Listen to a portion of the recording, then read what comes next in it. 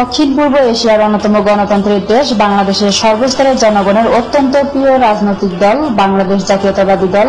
BNP সুদীর্ঘ ৩৯ বছরের পদার্পণ উপলক্ষে সংযুক্ত আরব আমিরাতের সুসংগঠিত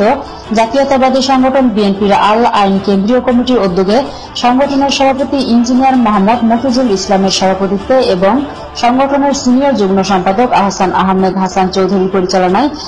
স্থানীয় সুপার রেস্টুরেন্ট হলরুমে বাংলাদেশ জাতীয়তাবাদী দল বিএনপির ৩৯তম প্রতিষ্ঠা বার্ষিকীর আলোচনা সভা ও ঈদ পুনর্মিলনী অনুষ্ঠান অনুষ্ঠিত হয়। উক্ত অনুষ্ঠানে উপস্থিত ছিলেন আল আইন বিএনপির প্রধান উপদেষ্টা জনাব মহরম মিয়া আলী, সভাপতি জনাব ইঞ্জিনিয়ার মফিজুল ইসলাম, সিনিয়র সহসভাপতি জনাব এস এম মনসুর, আবুধাবি বিএনপির সাধারণ সম্পাদক সাবেক ছাত্রনেতা জনাব শাকাত হোসেন বকুল, ইউএই বিএনপির সাংগঠনিক সম্পাদক জনাব ইঞ্জিনিয়ার মোহাম্মদ আলী,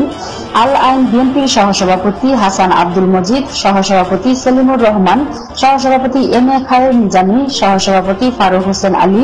সহসভাপতি জসিমউদ্দিন তালুকদার, সাধারণ সম্পাদক জনাব সোহেল হোসেন খান, সিনিয়র যুগ্ম সম্পাদক জনাব আহসানুল হক হাসান চৌধুরী, আন্তর্জাতিক বিষয়ক সম্পাদক আরিফুর রহমান বাবু।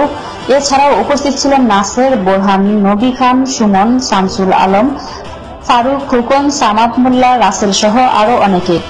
সংযুক্ত আরব আমিরাত থেকে মোহাম্মদ সারোয়ারের পাঠানো তথ্যচিত্রে ৭১ বাংলা নিউজ ডেস্ক।